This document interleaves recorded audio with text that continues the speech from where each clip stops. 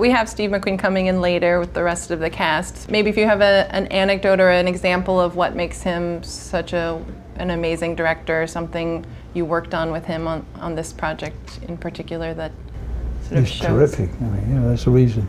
I don't usually get along with any director. I got along great with this guy.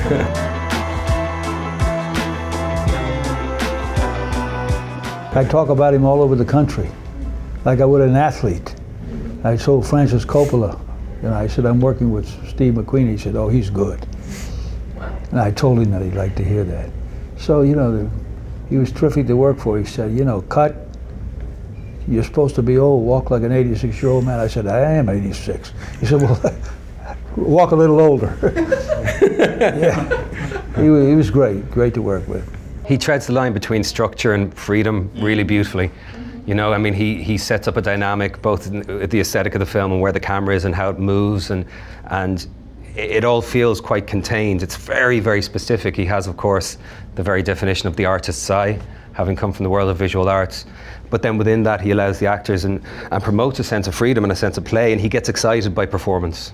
You know, sometimes I've worked with directors and you get a sense that they maybe don't like actors too much and they wish they could make a film without them. But with Steve McQueen, it's very, very different. He's open and he's excited to see what you're going to bring, you know, and he'll direct you as needs be, as he thinks the tone of the scene needs to follow a particular path perhaps, but just so specific, and I loved it, loved working with him. And you find yourself wanting to please him. Yeah, do you know what I mean? Yeah. The first time I met him in London, it was like, well, Steve McQueen wants to meet me. I hadn't seen any of his films, but I was telling him at the dinner table my whole life story. He's very interested in people. Yeah. He really is. He's really interested. He asks a lot of questions. Totally. Yeah. He doesn't think he knows all the most answers. Beautiful interviews with him between takes, where he'd be really fascinated about where you're from, what your ideas on things, and he'd listen and listen. Yeah. It was lovely. Yeah.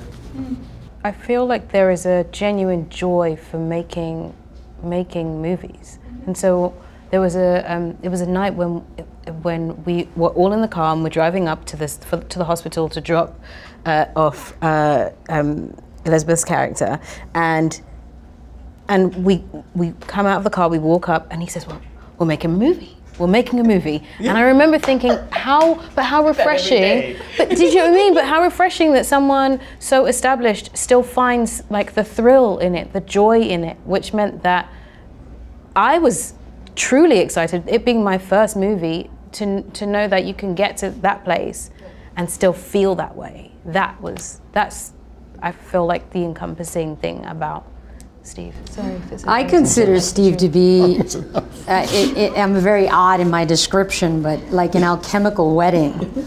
You know, there's very rare humans who have their masculine and feminine side married to each other within, and that kind of complete human is a rare find. When you find it in an artist, it's even rarer. So he's like a unicorn.